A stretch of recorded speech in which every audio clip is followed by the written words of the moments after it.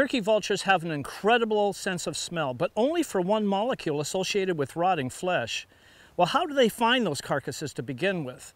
Well, turkey vultures will ride thermals, and they'll ride from one thermal to the next, and that thermal oftentimes will bring up that molecule that they're looking for, and then they ride the thermal down to the carcass.